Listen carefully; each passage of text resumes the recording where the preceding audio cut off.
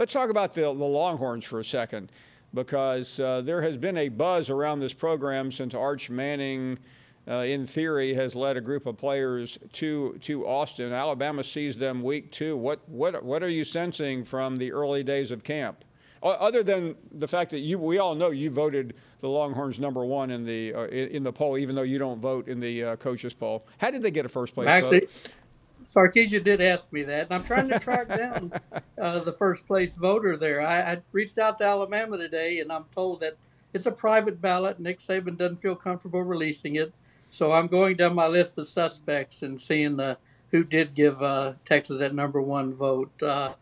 Yeah, I think the buzz has been palpable since Arch Manning committed, because, getting a player of that caliber and that pedigree after a 5-7 season, speaks volumes to, I think, at least the confidence that the family has in Steve Sarkisian. Now, he's still got to prove it.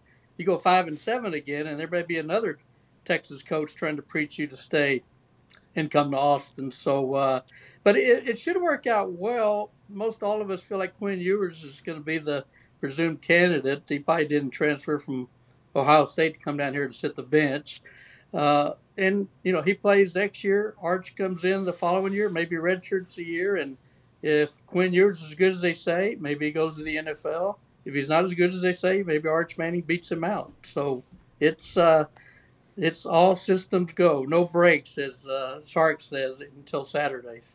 In relation to Sark, and there's no getting around, his first year was a bust. Does the commitment of Arch Manning give him a chance to breathe, or does it really still come down to the record at the end of the year? Yeah, it really doesn't, because most Texas football coaches since Mack Brown have either won the offseason or done damn well in recruiting. And, now he's got a couple top 5 recruiting classes back to back. It's getting the type of players Texas is going to need to play and contend in the SEC. And mainly that's the O-line and D-line, where they brought in 15 players in the offseason. So, it's going to come down to Louisiana Monroe September 3rd and thereafter. You got to put some wins on the board when you're losing 4 and 5 games every year. That's going to recruits are really going to recognize and relate to. I realize the next question is, and the answer to it is probably something you've been talking about for 10 years now, but I'll never forget being out in Texas. I think I was at A&M, and the heat was starting to grow on Mack Brown, and what's happened since then is really it's almost hard to believe. If you had to pinpoint something that other than constant turmoil, and what happened to Texas, Kirk? I mean, I know this is not a new. That isn't a new question for your column.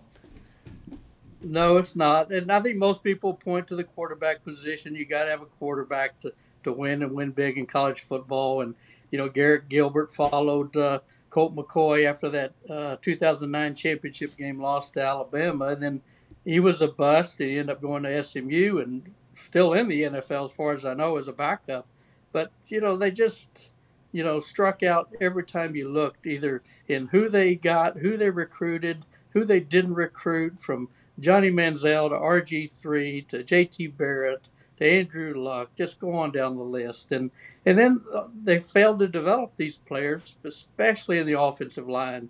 I don't think they've had an offensive line drafted high since 2002. And the last offensive player they had drafted in the first round was Vince Young. And I don't know if these high school kids remember his name.